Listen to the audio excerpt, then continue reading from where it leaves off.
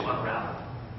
For every inch of hate you stitch today about another people, you will have to unstitch it sometime. For every year you spend stitching that hate, you're going to spend a year unstitching it, right? Which is, for me, the great tragedy of the Middle East. You've lost 2 years for every year that this thing doesn't get solved, right? Because it's embedded in people's identities and narratives. So, our role in that, a public policy role, and the role that the Interfaith Youth Court is playing more and more prominently, is to articulate a different narrative of how religiously diverse communities interact with each other, and to do that in countries all over the world. So we've been asked by the State Department and recently the UN to travel to Indonesia, the Philippines. My colleague Janan was recently in India. We're in the Middle East, on occasion to give these presentations, to do these trainings, and build these leadership networks of young interfaith leaders. So those are at least 2 public policy dimensions. But I have to say, when I talk about the promise of Obama and the possibility of now, and we're making that concrete. I'm going to be in D.C. 3 times in the next 6 weeks, getting in front of people and saying exactly to them what I told you, which is to say, we need to move on this domestically for the reasons of strong civil society, and we need to move on this internationally for the reasons of providing alternatives to the Clash of Civilizations framework. So let's hope it works. 1 or 2 more questions, maybe? Yes. When did it begin? I didn't hear what you said. When did it begin? That's a great question. So June of 1998 was the conference where the kind of Eureka moment was, and it was here. It was at Stanford, which is where I was yesterday, actually. And Paul was there, and Rita was there, and Sarah was there, and they're literally like 3 of our first 10, not just supporters, but fellow travelers. So it's very powerful to come back here and be with them again. I personally spent 3.5 or 4 years working with folks like Sarah on the kind of initial architecture of the Interfaith Youth Court, and then in 2002, when I finished graduate school, I had a conversation with my father, which went something like this. So which universities are you applying to jobs for? PhD from Oxford. This is the great Indian immigrant's dream.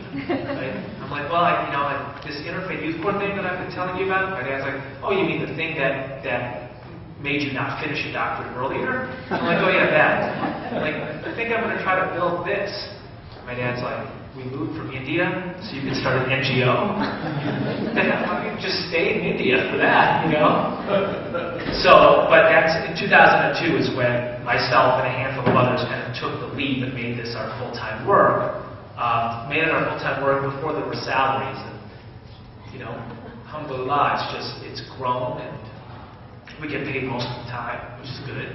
And we're now a staff of 27 people. We've been doing this we do this on 6 continents. If you put a map of the world on the wall and you throw 5 darts, we could be in any one or all 5 of those places at any given time. Yes? I have kind of a complicated question, but I really love the message of Youth Court, but it's obvious we have to focus on positive things that bring people together, because there's obviously a violent part to many religions, and it's causing conflict. So how do we help people kind of dismiss that idea? Because it could be a very large core part of that person's identity as a religious person. So how do we help them focus on the positive commonalities and similarities between the various differences? Because, even your secular humanists can be the most secular of everyone and want to tear apart every religion that comes to their door. Right. Or other secular people, as is the bloody history of the 20th century. It was secular totalitarian movements which created tens of millions of dead. I think that is in some ways the central question. And I think that the first thing that I think we recognize exactly what you said, and this exists in different religions. It exists in every tradition, right? One of my favorite lines about this when it comes to America is Richard Rodriguez's line about Thomas Jefferson. Thomas Jefferson, that Democrat, was a slaveholder. Thomas Jefferson, that slaveholder, was a Democrat. Okay, so now what you've established is that Thomas Jefferson was both. And so you have a choice. Which one do you make real in the future? Okay? So that's the question that we put to young people. and a lot, everybody really is Islam has done many things on earth. There are people who say that they're Muslim, who destroy beauty and destroy people. And there are people who say they're Muslim who build powerful civilizations. So what are you going to do? Right? And part of what we say is, this is not neutral terrain. And I think that's, in my view, the urgency of this. Is that there are people who think Christianity means destruction who are not shy. They're destroying.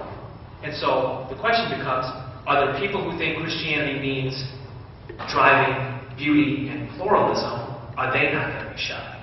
Are they going to play big? Are they going to dream large? You know what I mean? And the same thing with Islam and Hinduism. I mean, there's 100 great lines about this. Who's the poet I'm thinking of who said that the best lack all conviction? Yeats. Yeah. What's the rest of the line? Passion and intensity. Right. It's something like the best lack all conviction, and it's the worst who are the ones who have the passion and intensity. Right. I mean, I think if one of the roles that I would like to believe that the Interfaith Movement plays is to whisper in people's ear, God did not intend for you to play small with your big dreams. And we were made to be His servant and representative upon the earth, to move creation in line with the intention of the Creator. And the intention of the Creator is that people from diverse backgrounds live in equal dignity and mutual loyalty. Let's get busy. Thank you.